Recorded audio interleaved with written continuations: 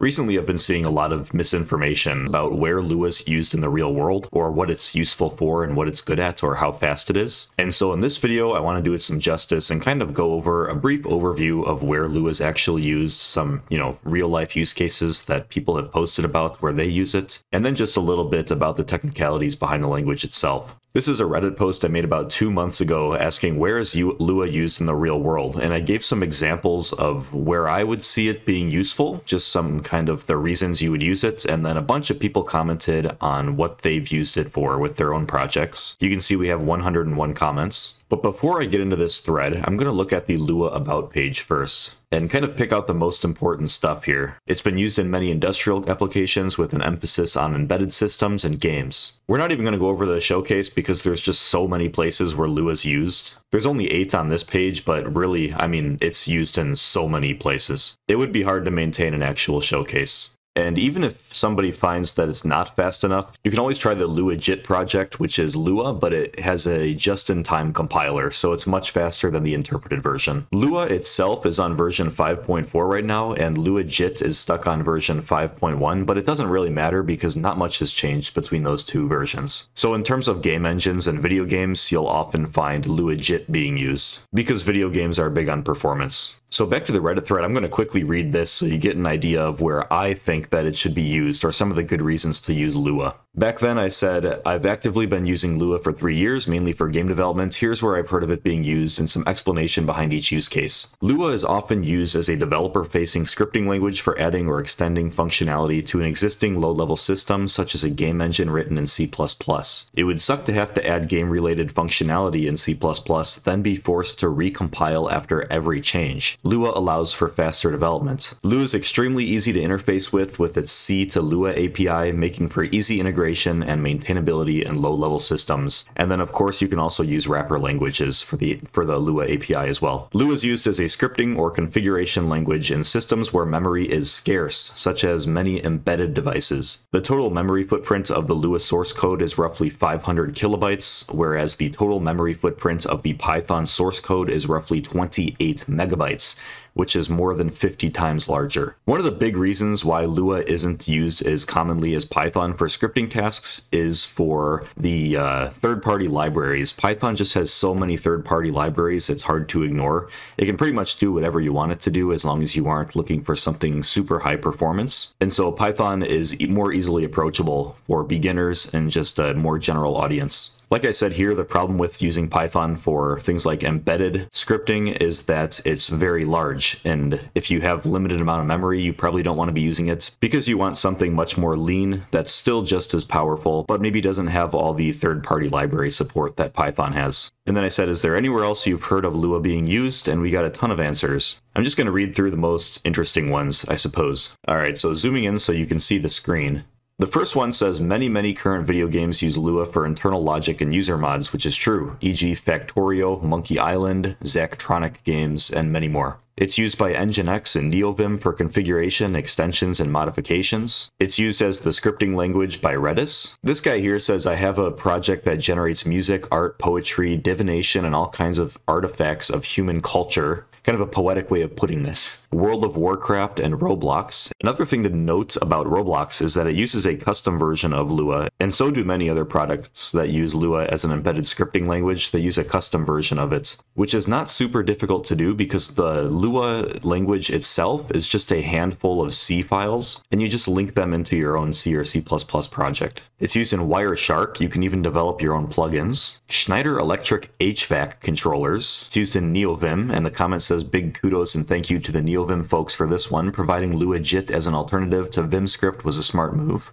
Moonray, the renderer that DreamWorks made, uses Lua as the text representation for the scene data. It's the scripting language of choice for MediaWiki wikis, Wikipedia, etc. You can supplement wiki text markup with Lua modules that do all the hard work instead of having your code be a mess of curly braces and commented out whitespace. This person's company uses it as a widely used REST API, Lua plus Apache plus MongoDB with some custom stuff around. Minetest uses Lua for mods. Also Civ4 uses it as a modding language. Love2D is a Lua-based game engine. Love2D, it depends on what you mean by game engine. People like to fight about terminology. I don't care about the terminology on this stuff. It's actually a game framework, I suppose.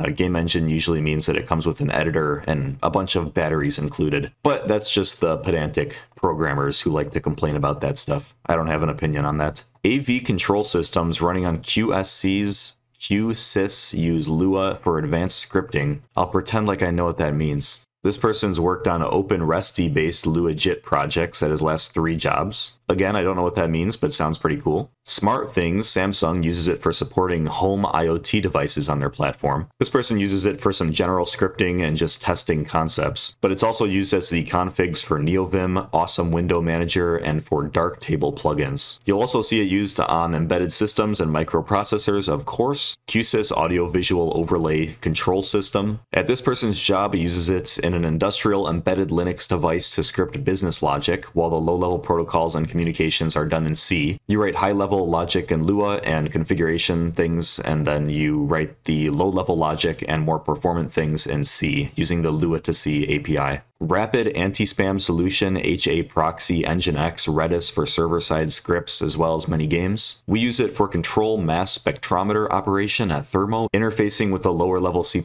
layer. It's also used in the ion optic simulation software called Simian. This person used it at work measuring sequences in a Keithley 3706A. Was pretty cool, and yes, it sounds cool. MA lighting desks for light programming use Lua as a scripting language for plugins. Gary's Mod. It was also hidden in several DMX lighting controllers. Mosaic Pharos use it, as does Grand MA 2 and 3 lighting desks. A lot of this stuff I don't know what they're talking about, but it does sound interesting. It's also used in Pico 8, which is a retro fantasy console that you can use to make small video games. I recommend checking that out, it's pretty cool if you're interested in game development. More mentions of NeoVim and Roblox. Factorio. Frank Storyboard, which is a good resource for limited embedded devices to create custom user interfaces. Power DNS Recursor, used for configuration and scripting. Warframe. Pico 8's game engine, and then also Love 2D game framework, which I mentioned before. Nginx again. Game audio and sound design using DAW Reaper, which has a Lua API.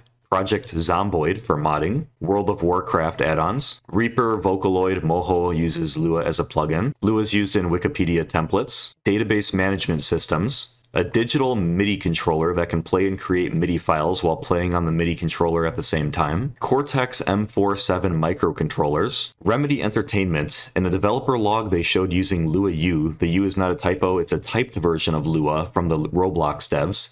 For scripting and a whole lot of other things. They showed it on the example of Alan Wake 2. I didn't actually know that existed, the Lua U version. Apparently that's just Lua with data types with perhaps strict typing. Factorio and Binding of Isaac modding APIs. It's in the FreeBSD critical component. World of Warcraft for the interface. NeoVim again. More NeoVim extensions. LyraScript, when released, will be a completely Lua-driven text processing language for Linux. Cloudflare and Google are using LuaJIT specifically. Not sure what they're using it for, that's kind of a vague statement. It's the scripting language used by LGUANA, an interface engine by Interfaceware that's used primarily in healthcare settings. EA uses it in their Frostbite engine. Lua is used in InMation as a scripting language for production data automation at the chemical plant I work at. Reaper DAW.